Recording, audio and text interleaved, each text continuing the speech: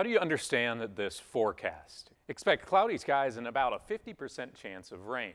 Does it mean half of the area will see rain? It will rain half of the day? As it turns out, neither of those are right.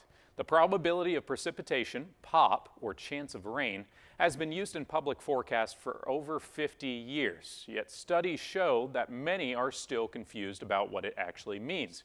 So, let's clear that POP problem up right now.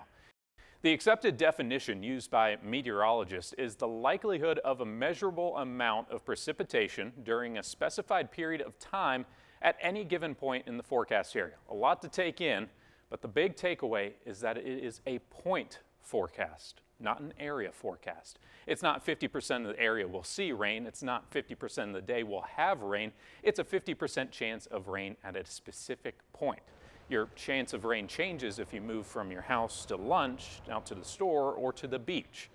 So the question is, why show it at all? Well, there is a reason. It allows us to express confidence in our forecasts and to include the inherent uncertainty with weather forecasting. Without it, we have two options, rain and no rain.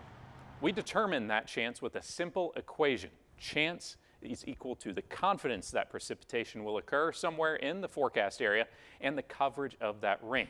For example, if we are positive that a system will drop rain over 60% of the area, we have a 60% chance of rain. But if weather models that we look at disagree with one another, which they usually do, our confidence can go down. If we have confidence, 50%, that 80% of the area will see rain, we get our chance of 40. We understand that it may be confusing, but unfortunately that's the limitations of including uncertainty in a forecast with a single number. The best solution is to turn to trusted sources that explain the weather instead of focusing on a percentage.